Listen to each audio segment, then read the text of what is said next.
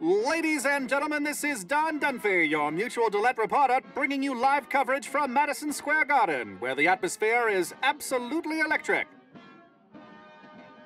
It's Friday, March the 27th, 1942, and tonight, the great Joe Louis, the Brown Bomber himself, steps into the ring to defend his heavyweight title against the towering challenger, Abe Simon.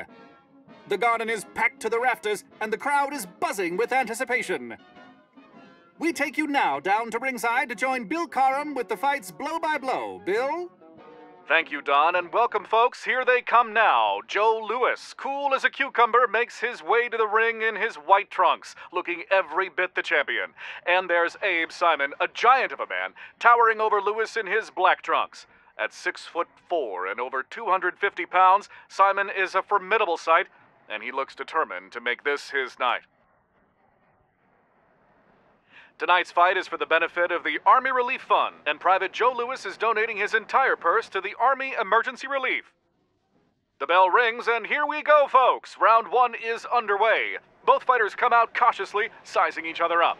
Louis is on his toes, circling Simon, looking for an opening. Simon is using that long reach of his, snapping out a few jabs, keeping Louis at bay for the moment. Louis, ever the strategist, is just biding his time, studying his opponent.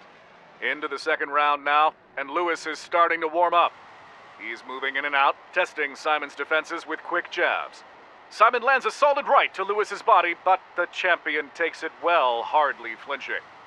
Louis counters with a sharp left hook that gets the crowd roaring.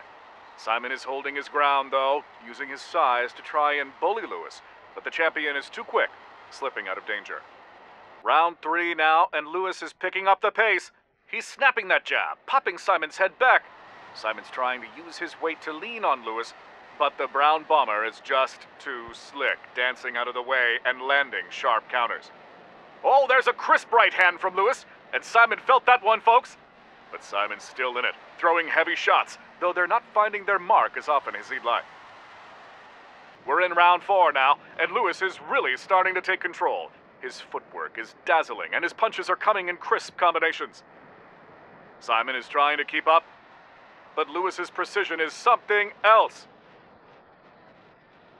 There's a beautiful 1-2 from Louis, and Simon is starting to slow down now. The body shots from Louis are really taking a toll on the big man. Round five, and the tide has definitely turned in favor of the champion. Louis is landing at will now, ladies and gentlemen. His jab is like a piston, and he's following it up with hooks and uppercuts that are rocking Simon. Simon's hanging tough, though, but you can see the fatigue setting in. Louis is relentless, systematically breaking him down. Round six now, and the crowd is on its feet. Louis is pressing the action, backing Simon up against the ropes. Oh, Louis lands a crushing right hand, and Simon is down. The referee begins the count as the crowd erupts in a frenzy. Simon is struggling to get up now, but he's down again. The referee waves it off. It's all over, folks. Joe Louis wins by knockout in the sixth round. And Madison Square Garden is going wild. Joe Louis has done it again, defending his title with a masterful performance. What a fight. What a champion. Abe Simon gave it everything he had. The Colossus. Oh, but tonight belongs to the Brown Bomber. A true legend of the sport. Louis has once again shown why he's the best in the world. Ladies and gentlemen, what a night of boxing. Joe Louis reigns supreme.